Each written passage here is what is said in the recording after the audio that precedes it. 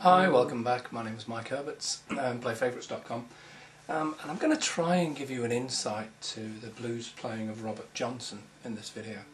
Now that would be a whole series of videos that could last for a couple of years, but what I want to try and do is just break down really what the blues is and how Robert Johnson interpreted it and what he actually did with it that was so unique that we've tried to copy ever since. Blues, it revolves around just really the three basic chords, the three chords that became rock and roll, the three chords that became sort of standard ballads.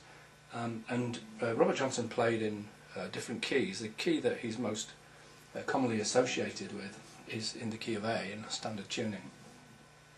Now if we were to take the key of A, we would start off with an A chord, and in a standard blues rock we'd do a second position A chord, F, F sharp G, G sharp A. We lift the pinky off, and the next chord we would play would be a D, and the way we'd play that's the full D, which is an A shape, A sharp B, C, C sharp D. But we can't play all of the strings. We'd put the ring finger down on the fourth string. That would give us the second of our chords. So.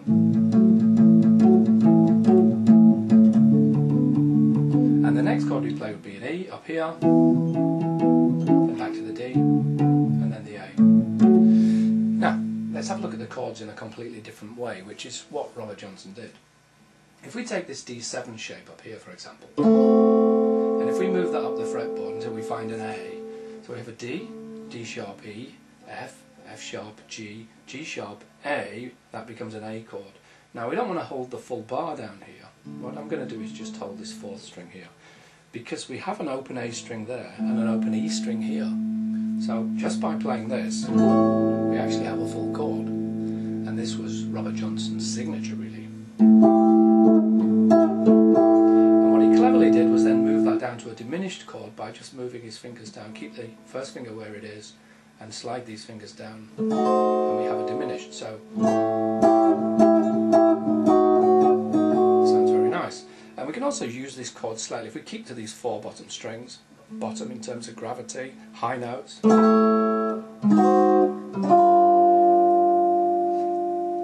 and use that one and change that to a diminished, we have the basis of some Robert Johnson stuff. And what he usually did was slid into it by picking the third string, and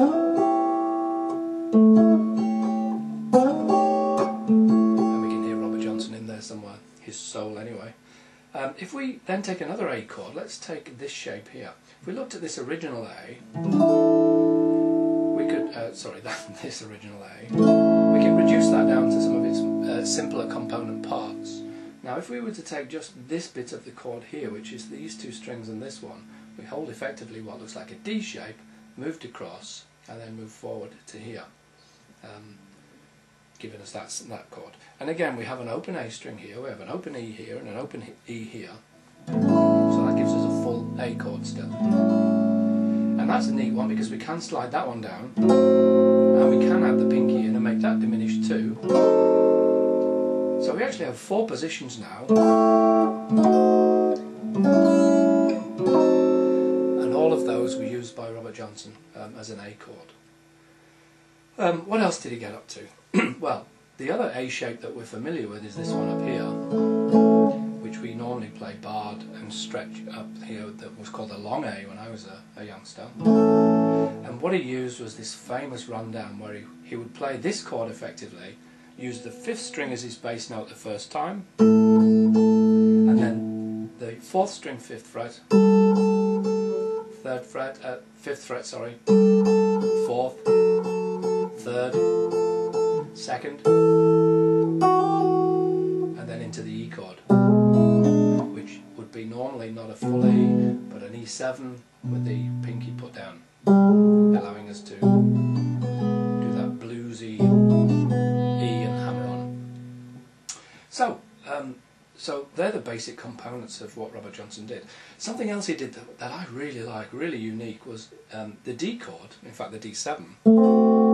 Now normally you'd expect to play D7, put your thumb over the top, giving you more or less a full D chord, a full D7 chord. Now the way he played it was to use this finger here, but bring his middle finger over and put his ring finger there, giving us this ability to do this.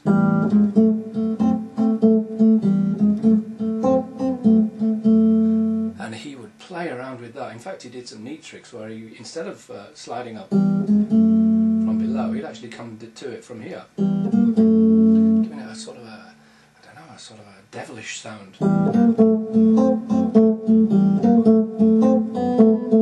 And the other thing you can do is play with the rhythms of that. You can pick the 2 strings there and then add in that one on its own, or you can do play all 3, or play and then open and onto this one, and even a double hit there.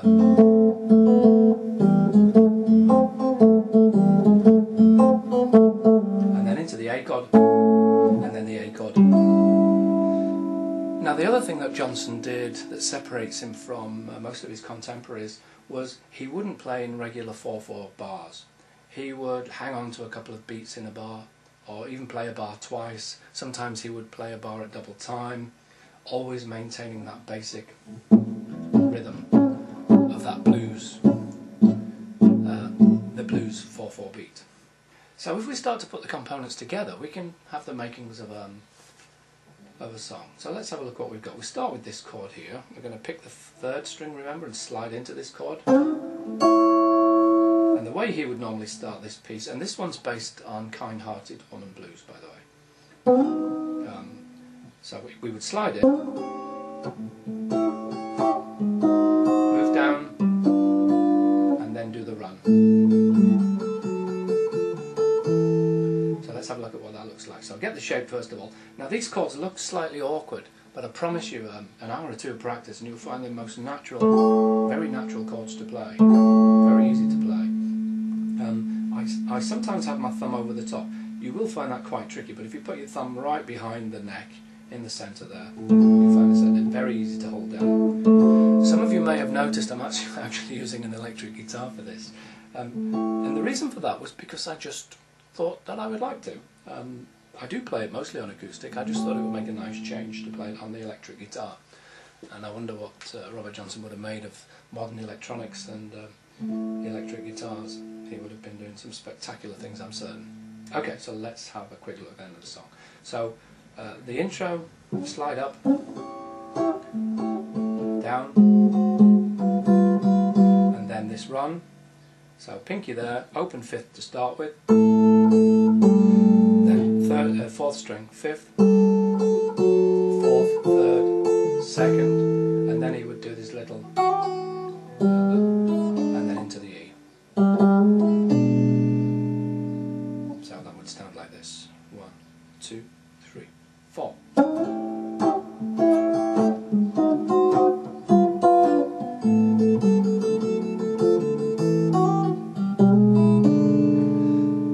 Into the verse, he uses this A shape, and the way we play is sort of a lazy, lolloping, like almost like a horse moving along quite slowly. Now that's not exactly how Johnson used to play it. He would have this driving beat with his thumb, and my version is probably more subtle, not as profound as his, but I just play it this way. So, and we should always play the blues in the way that we feel, not do a direct copy. So it goes like this. That shape, then move it down 1 fret, and then back up, and then down and add the pinky in to make it the diminished. And that's where we'd normally expect to slide back up, but Johnson would stay there for another couple of beats.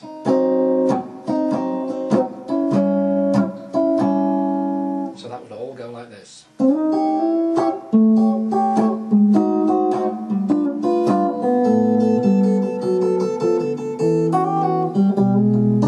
to the A.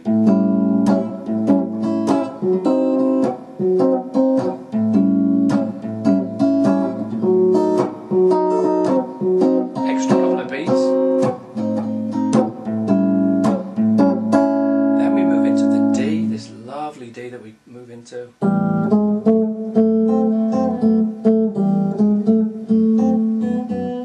And there are so many variations of that, but it really is very nice to play. And you put your own variations in there, and occasionally throw in the bring in from not below but above.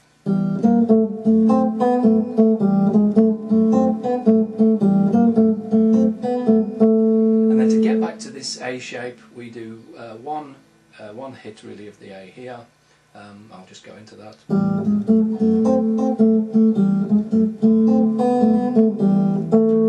So it's the chord, the fifth, which buys us the time to then move back up to the chord.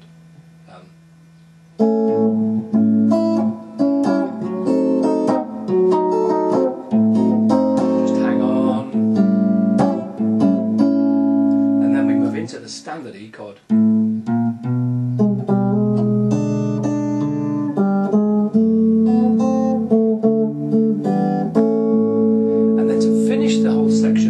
Back to our run, starting with the open fifth, back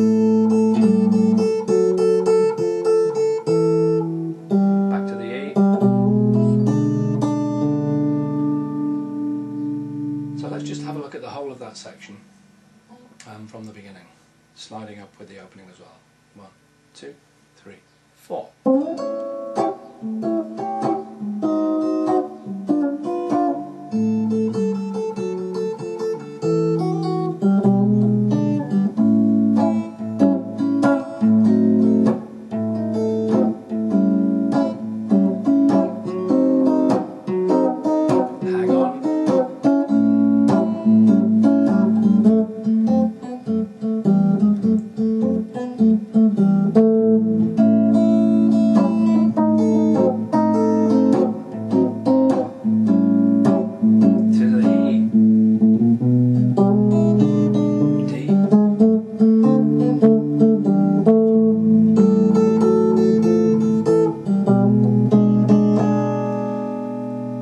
Part of the verse that Robert Johnson played in this is where he moves up here. But